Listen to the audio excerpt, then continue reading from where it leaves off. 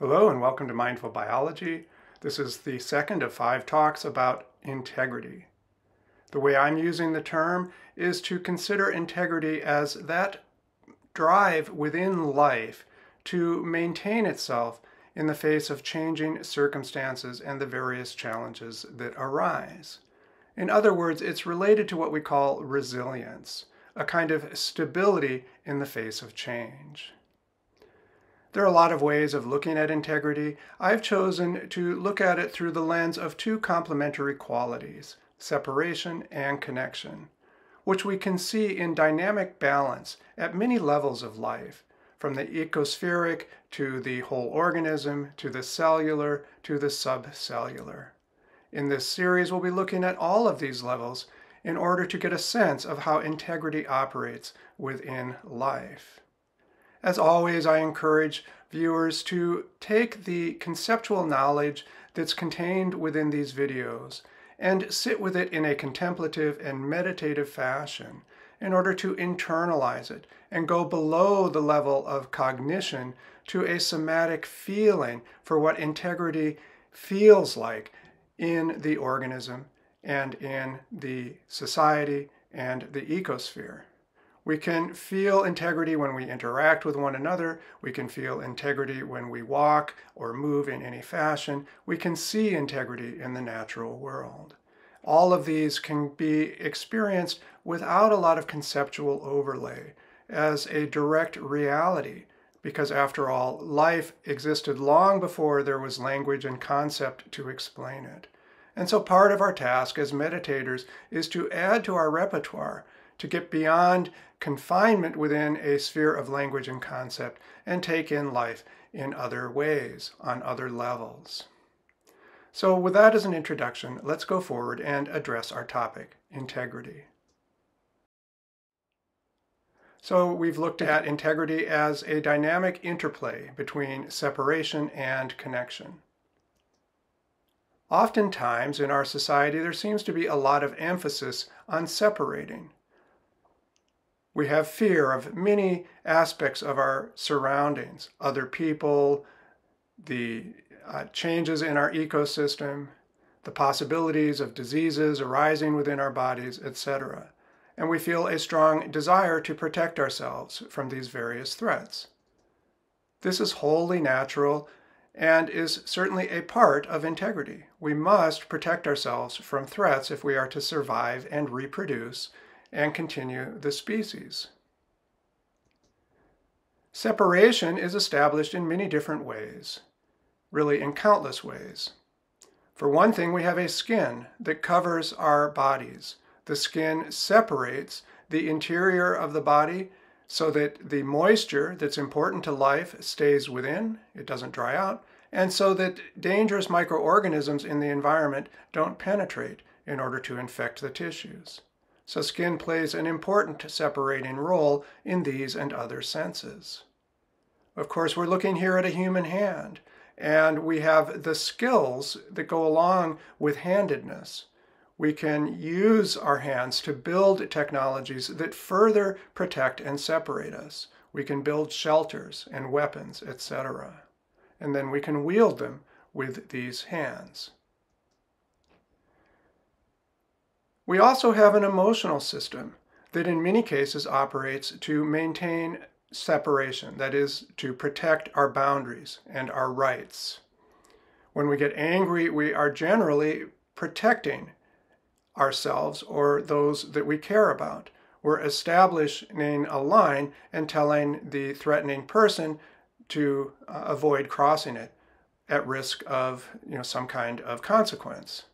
This is a natural and healthy function of anger, is to maintain separation when necessary.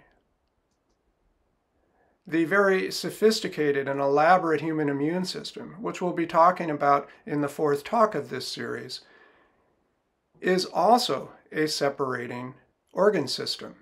It serves to keep the vital and resource-rich cells and tissues of our bodies separate from harmful microorganisms and malignancies, etc. I've already touched on the idea of technology as being something that separates us, And we can look at a typical example of a city, in this case a walled city, as preparing for us a separate and protected environment. The wall, of course, is protecting us from human invaders. The buildings, though, are protecting us from environmental extremes. And if there are storehouses containing food supplies, then we're being protected from resource depletion, etc. So separation is an important part of human life, and it has been throughout human history. And indeed, it's an important part of all life and has been throughout the history of evolution on Earth. But so too is connection. It is equally important and equally active. We can start with the city. Yes, it is a protected and separated space in important ways, but it's also very profoundly connected with the environment.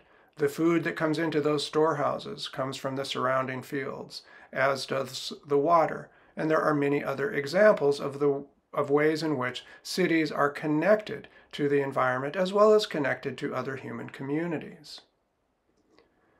The immune system doesn't just protect us against harmful organisms, it also mediates a kind of conversation with supportive bacteria. So we know now these days about the so-called microbiome, the beneficial bacteria that live in our intestinal tract, particularly in the colon, but really throughout the gut. These organisms are important to health, and our immune system maintains a kind of conversation with them to reap the benefits, to favor the organisms that are helpful, and to discourage the growth of harmful ones. Our emotions, of course, are not just protective. They don't just defend boundaries. They are also affiliative, and they can serve to bring us into contact, into connection with others. In this talk, I want to focus on how our connections work at a technological or cultural level by looking at anatomy and the biology of the musculoskeletal system. As we'll see, a lot has been learned about muscle and bone. I will only present just a few fundamental facts, of course, but the amount of information is quite vast. This information was the result of a lot of work by many people over many years. That is to say, these people were laboring together, sometimes working together in the same lab, sometimes communicating with colleagues in other parts of the nation or the world. And there's also been a connection through time, as papers that were written years or decades ago are expanded upon, the findings advanced, etc. So the progression of knowledge about the human body, like all technologies, depends on a lot of connection between individuals. If we remained completely separate from one another all the time, none of this would be possible. In the previous two talk series, I introduced the notion that our experiences as humans can be divided into several layers, or as I call them, bodies of experience. I refer you to the previous series about fluidity, or the one before that about sensitivity, to get a more detailed explanation. But we will be touching on it in this talk, so I'll give a brief overview. The objective body is the one that we talk about with concepts and language. It's the body of science. It's also the cultural body. When we compare our appearance with the appearance of others, we're objectifying the body for that purpose. The mammalian body is the body of the animal experience, of having hunger and thirst, of eliminating waste, and having emotions, and feeling desire and drive states, etc. The cellular body is a diffuse experience of aliveness that goes from the top of the head to the tips of the fingers and toes. Throughout the entire body, we feel a slight vibrating, warm, alive sensation. In other systems, this is referred to as chi or prana or bodily energy. As I've explained in earlier talk series, I believe it has at least something to do with the cellularity of our bodies and the aliveness of individual cells, which we feel as a diffuse, vibrating, warm sensation due to the diffuse distribution of cells throughout the whole organism. Finally, there's the universal body, which is the body that is, in some sense, the most realistic because it reminds us of our connection to the ecosphere and the universe at large. It's quite possible to experience the body as being deeply and intimately embedded in the earth and arising from the planet in both evolutionary and personal developmental terms. This is both an experienced reality that we understand objectively and within our tissues. We can feel the power of nature, feel how breath comes from the outside, feel how our food is derived from the landscape, and so on. In some sense, this is a nice layer of experience to focus upon as we try to move beyond our sense of frightened isolation to feel a safer, more connected existence. As it happens, there's another layer that I will introduce toward the end of this series. It's a little bit harder to explain, and so I'll defer that for now. Today I want to focus on the objective viewpoint. So the objective viewpoint, as stated, is when we look at the body as if it were a separate thing. So we have this very powerful human consciousness that can examine the body as if from a distance. So even though we are living as bodies, we can look at the bodies of other people objectively, and we can even look at our own body in that way, as if it's a separate thing. And of course, in the current era, we have a lot of tools at our disposal for examining the body. Many very advanced scientific methods allow us to get an incredibly detailed picture of what's going on inside the body, all the way down to the cellular and subcellular levels.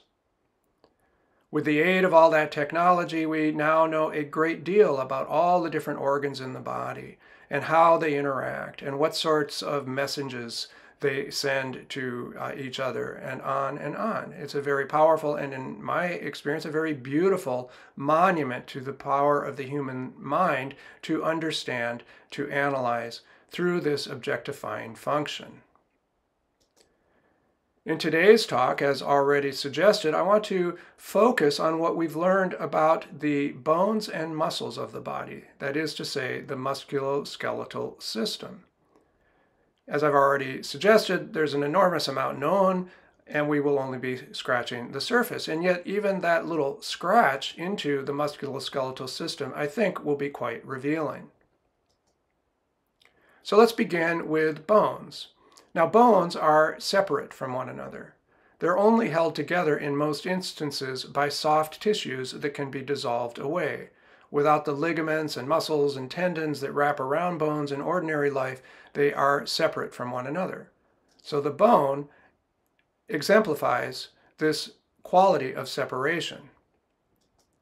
Now, there is, of course, a quality of connection in the body and in the hand that we're currently looking at.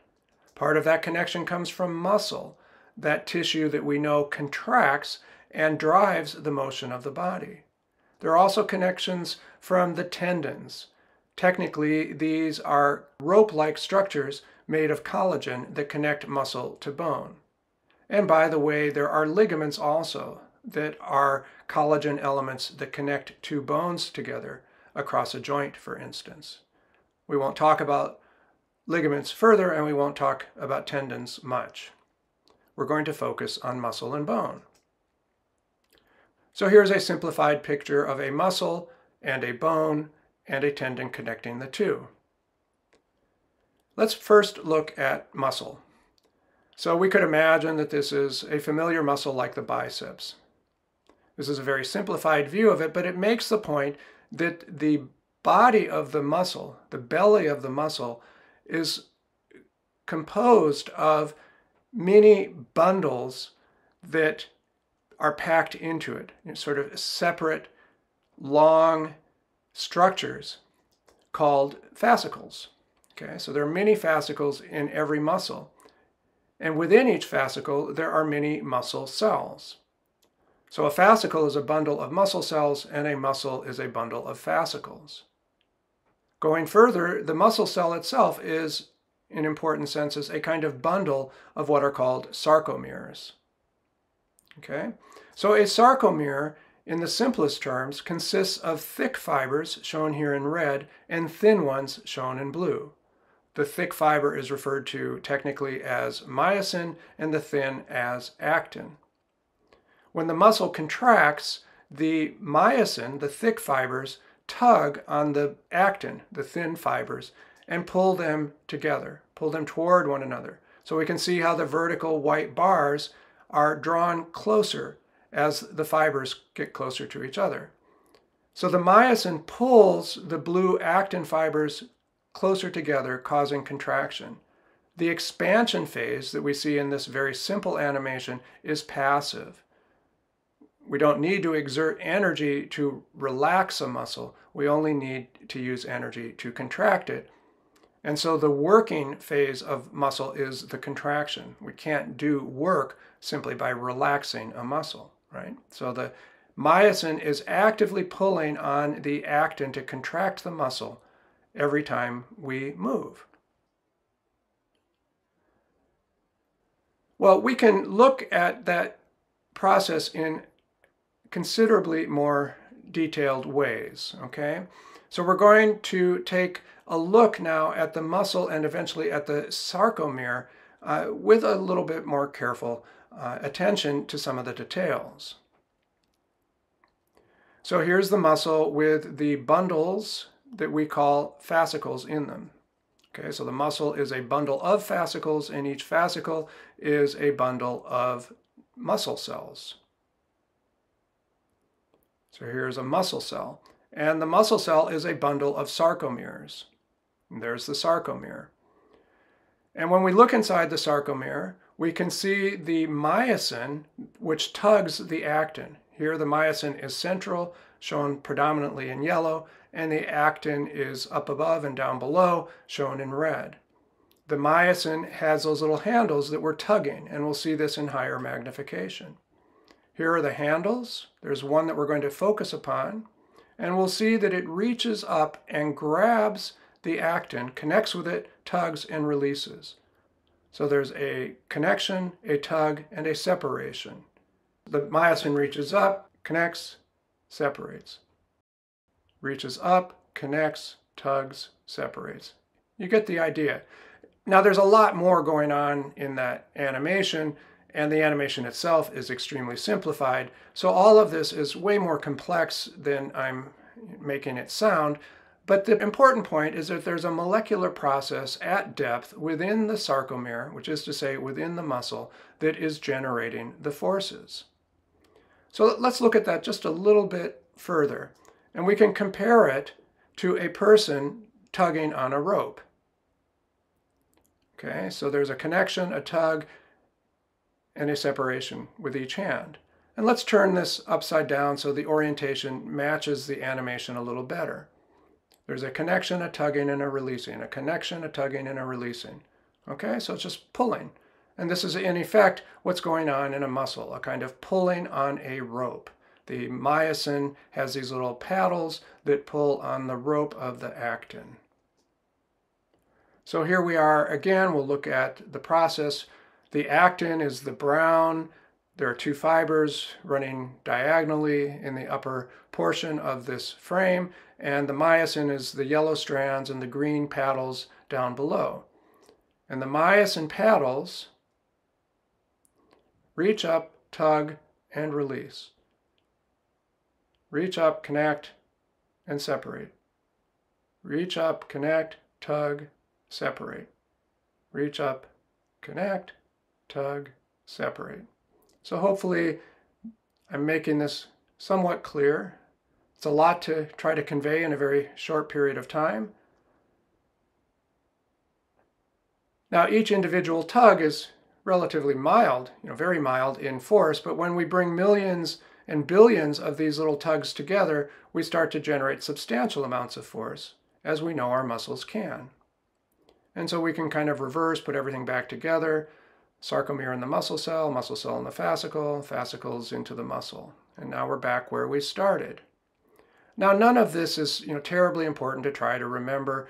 The names myosin and actin are kind of arbitrary.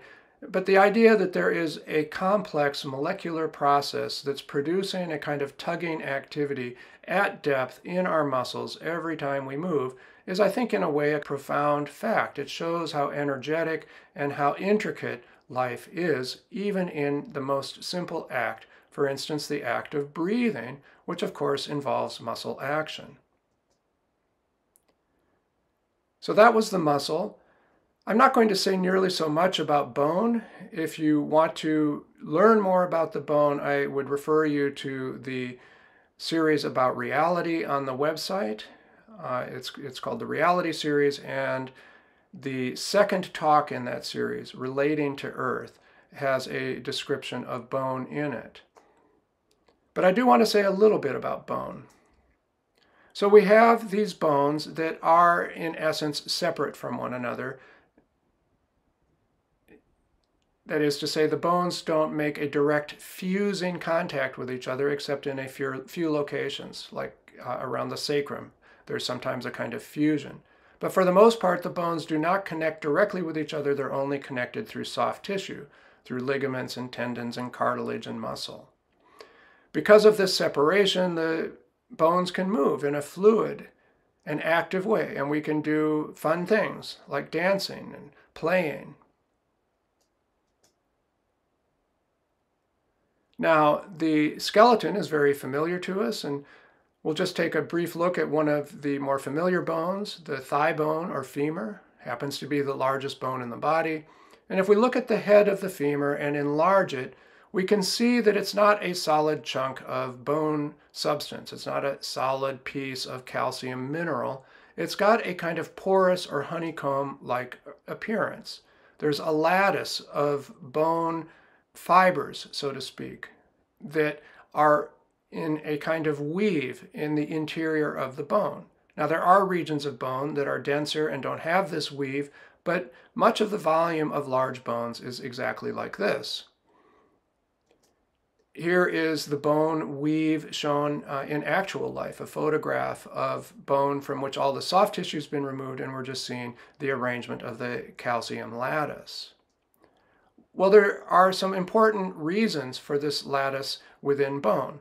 One is it limits the weight and the amount of calcium resource that's needed to put the bone together. If the bone were a solid chunk of calcium, it would be much heavier and it would take a lot more resources. So this is much more efficient. But in order for the process to work, the lattice structure of the bone needs to be properly aligned so that it corresponds to the lines of force that the bone experiences in life. And so there is a continual remodeling process going on within the substance of the bone as old calcium mineral crystals are removed and new ones are laid down, continually updating the interior structure so that the bone always has a fairly optimal alignment with the lines of force. So the bone tissue is by no means a static, unchanging thing. It's a living tissue that responds to changes in stress. This is the reason, for instance, that people who are at risk of osteoporosis are encouraged to get as much weight-bearing exercise as they can. The weight-bearing adds stresses to the bone and promotes the growth of bone tissue within the bone substance. It stimulates the deposition of more calcium salts along these lines of force. So this living tissue we call bone exists within these isolated, separated pieces. And when we move, these pieces are moving in relationship to one another. So when we run or walk, there is a characteristic pattern of movement of the bones, one relative to the next. Well, that pattern of movement is determined in part by the pattern of muscle activity in the muscles that surround the bone and cross the joints and so on. So here we're looking at a plot of how active each muscle is, that is to say, how much it's contracting as we walk, so that the muscles at the front of the thigh are contracting as the leg moves forward, right? So we can see as the leg moves forward, the muscles in the front tend to contract to pull it forward. Nothing very surprising here, but the point being made is that this is a very well-coordinated process involving a great many muscles.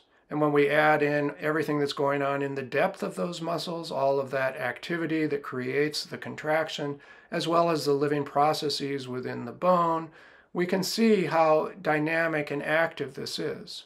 We can also see how separation and connection are operative at various levels. So there's the separation of the bone and the connection of the muscles at a large scale, but there's also the separating and connecting activity that's going on at the molecular scale. So the whole point of this is just to increase an appreciation, a felt sense for the sophistication and subtlety and beauty and perhaps mystery of life. So we have this musculoskeletal system with the largely separated bones and the connecting muscles. This combination of elements that are separate and elements that connect is, in my way of thinking, reminiscent of the structure that I showed in the last talk, a so-called tensegrity construction. This is a highly resilient way of putting things together. So we have these rigid pencil-like elements that are separate and a string-like element that brings everything together, that connects them. This kind of construction is very resilient and tolerates a lot of deformation without falling apart and collapsing. And our bodies are benefiting from that same balance between separation and connection, particularly in the musculoskeletal system that we've discussed today. As a consequence of that resilience and that construction, the body is capable of all sorts of impressive and beautiful actions. So we can do this kind of sophisticated and elegant movement. Now, I personally can't do this, but a human body properly trained and of the right age and conditioning certainly can. And of course, the dancing can involve more than one person. And then the separation and connection can be brought to yet another level as the connection and separation proceeds in a dynamic way between two individuals, or really an arbitrary number. But we'll just look at this couple dancing. So they come together in connection.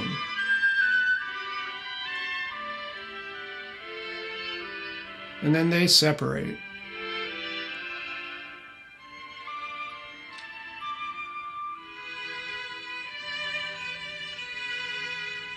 And then they connect again. And if we kept watching, they would separate again. So separation and connection, we can see it all around us. There's nothing very surprising here. I'm not telling you anything you don't already know pretty well, but it's nice to take a little bit of time to focus on this dynamic interplay between complementary qualities, which is something that characterizes life, not just in terms of separation and connection, but in many other aspects that have been discussed throughout the Mindful Biology series. And today we began with this idea that the objectifying function of the human mind is capable of looking at the body as if it were a separate thing and learning a great deal about it. And we can take some of that objective information and return it back into our direct experience of the body that we have as our companion from birth till death. That is to say, our own individual body. We can feel within it aspects of separation and aspects of connection. We can feel the muscle moving the torso as we breathe. We can feel how breath comes into the body, connecting us with the atmosphere, and how we then separate from the breath within the lungs as we exhale, and so on. And I encourage you, as I often do, to take the conceptual information and sit with it in a contemplative and meditative way, feeling into your body with mindfulness and noticing qualities of movement, separation, and connection.